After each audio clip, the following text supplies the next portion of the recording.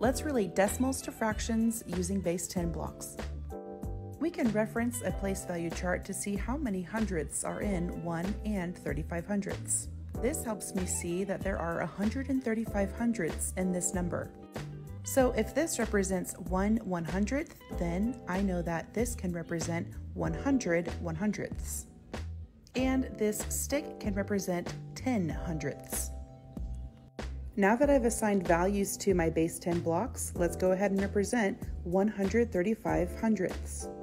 This model will help students visualize decimals as fractions. We will add 2 more tenths to make a total of 30 hundredths, and 4 more blocks for a total of 5 hundredths. Now my model is representing 135 hundredths.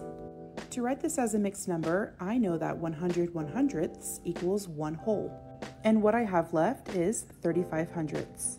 So we can relate this decimal to 135 hundredths or 1 and 35 hundredths.